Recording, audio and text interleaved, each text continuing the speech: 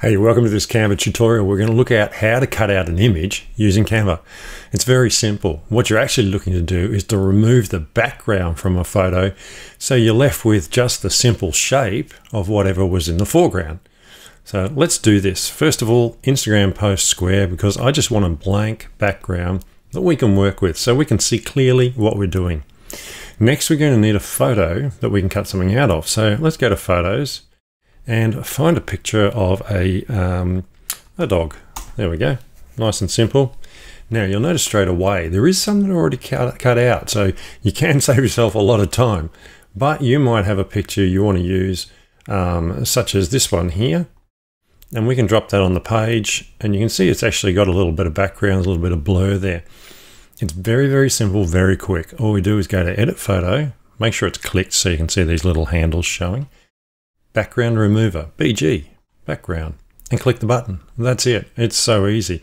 And there you go, the background's gone. Now the best thing you can do is pull this little center handle down and crop that off as well. And then you can put your little puppy down the bottom there. So just to do that again with something a little bit different, let's go for one with a cat, seeing as we've done a dog. And this one has a little bit more complex background, but you can see it's kind of cut off, so we don't want that.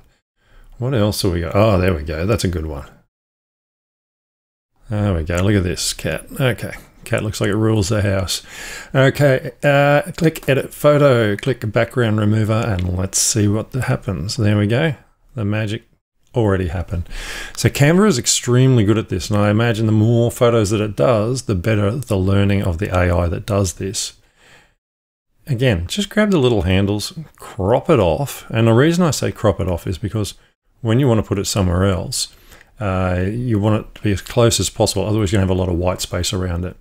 Obviously, with the background removed, you can actually use it like a PNG when you export. So if you export this under Share, Download, and then choose PNG, and then click Transparent Background, what that will do is whatever you put this over will show through, and it'll be like it's on glass. So nice and easy, and click Download. But I'm not going to download that, just to demonstrate exactly that there is nothing behind these. I'm going to go to Elements, Background, and I'm going to drop a background here. I'm going to stretch that out nice and big, and then right click on it, choose Layer, Send to Back.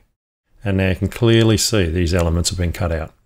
And that's how easy it is to cut out an image in Canva. See you in the next video.